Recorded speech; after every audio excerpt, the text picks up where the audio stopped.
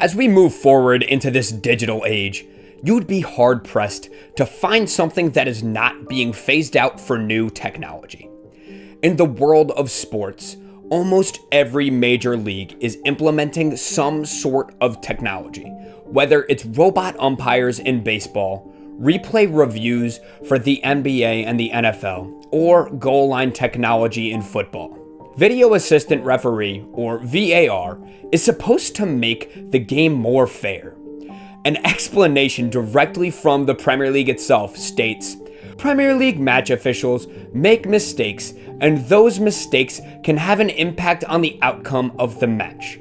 Because technology lets people see immediately on TV or on their phones that mistakes have been made, why not use that technology to help what is happening on the pitch? Wow, what beautiful stuff there from the Premier League. Brings a tear to my eye. But wait, what if the referees using the tech get it wrong? I will admit, upon first look of a play, I occasionally jump up and shout foul if it serves my bias. How do we know that this technology is going to be used for the good of the game? I have seen plenty of instances of VAR having spotty decision making. Hell, there's even an ESPN list released every year about which clubs have been screwed the most by VAR and which clubs it's helped the most. The Premier League's first 2 weeks, unsurprisingly, have brought us some more controversy regarding the technology. In this video, I'm going to take a look at what VAR is, some of the specific written uses of VAR, and if the VAR in the Premier League follows the rules they have written for themselves. Finally, I will give a final judgment on whether it's time to get rid of VAR in our favorite game. Without further ado, let's get right into it. VAR is essentially a team of officials who assist the on-field referee by using video technology to review key moments in a match and provide feedback on crucial decisions. When a controversial incident occurs, the VAR team reviews the footage and communicates their findings to the referee via an earpiece. The referee can either confirm their original decision, they don't do that very often though, or signal for further review. You may have seen referees make a rectangle shape with their hands. This is to indicate that they are calling for an on-field review or that a decision has been overturned based on VAR's advice. The outcome of these reviews is usually shown on screens around the stadium, keeping fans informed of what's happening. According to the International Football Association Board, IFAB, which is responsible for the laws of the game, VAR can only be used to assist in cases of clear and obvious errors or serious missed incidents. VAR is limited to certain situations, including decisions involving goals, penalties, direct red cards, or cases of mistaken identity. It's a system designed to reduce errors in critical moments. So VAR is meant to overturn clear errors in refereeing. The promise of VAR sounds great. In its most ideal form, like how it's written, every critical call of the game would be made correct and there would be nothing to argue about. Unfortunately, that is just not the case. I think one of the big questions here is, what is a clear and obvious error? I'm sure some of you who clicked on this video probably can name multiple examples of VAR's clear and obvious errors being incorrect.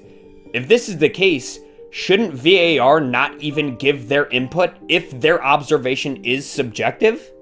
As it's written, VAR should be silent if they don't have the means to overturn a call, yet they seem to be involved in every decision on the field.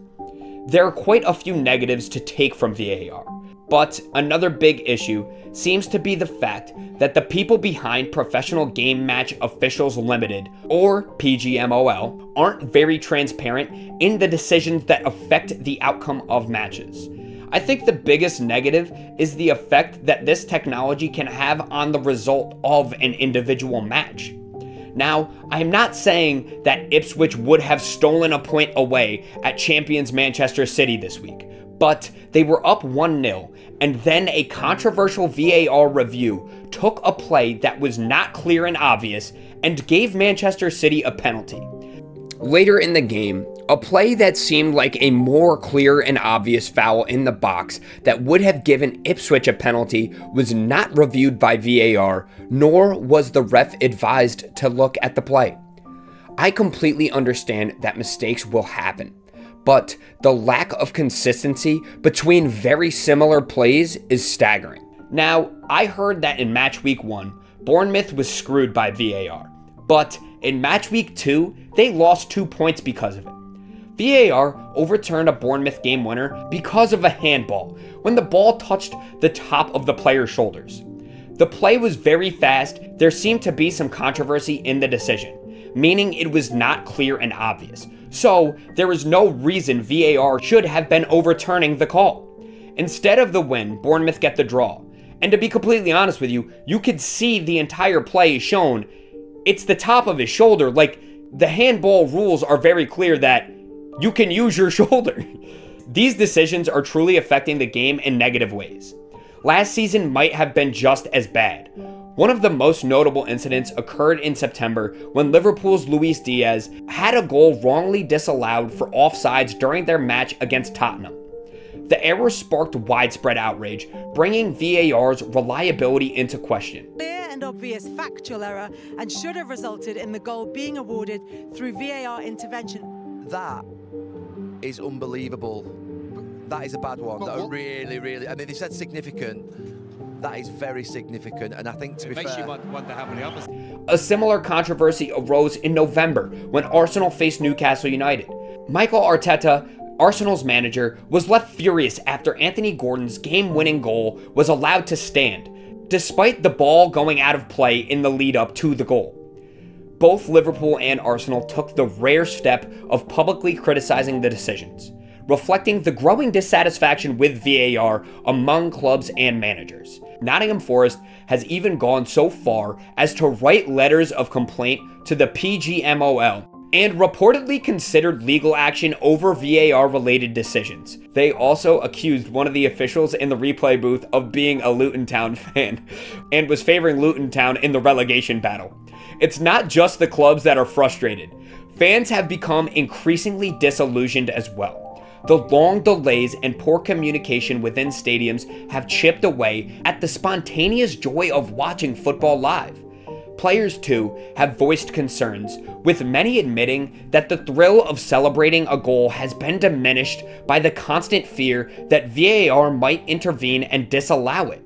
If you go look at the Championship, which does not have VAR, it feels so much more organic.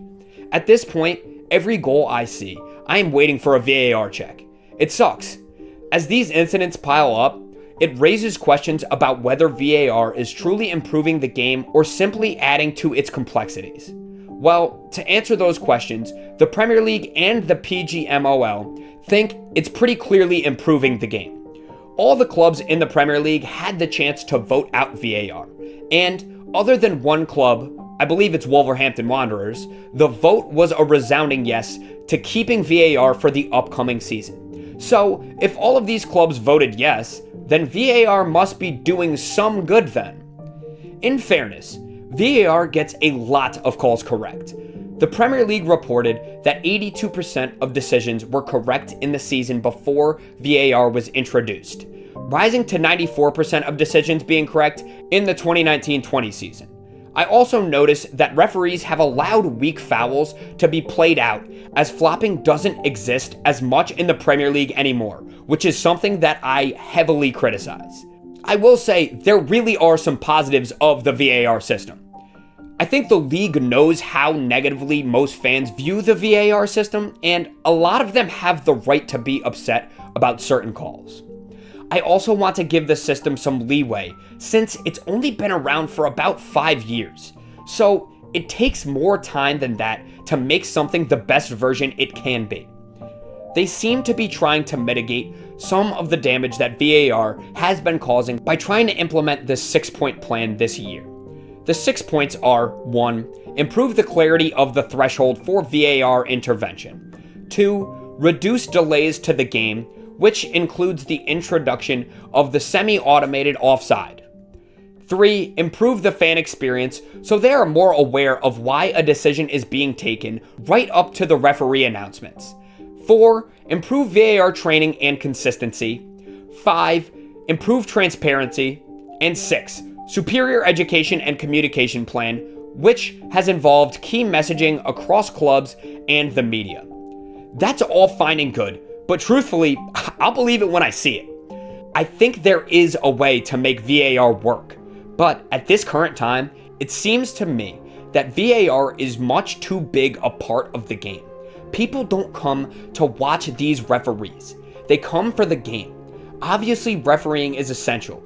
It's not necessary to VAR check things that are subjective or unclear. Here's my take. VAR has a place in football, but its current implementation is flawed. It should be used sparingly, focusing on clear offsides and egregious fouls that the referee missed. If a decision requires minutes of deliberation and multiple slow-motion replays, it's not clear and obvious and shouldn't be overturned. The on-field referee should remain the primary decision maker. VAR should support, not supplant, their authority. By limiting VAR's scope, we can retain the benefits of technology while preserving the flow and excitement that makes football the world's favorite sport. What do you think? Is it time to scrap VAR entirely, or can it be salvaged with the right reforms? Let me know in the comments below, and remember, at the end of the day, it's the beautiful game that brings us together, controversial calls and all.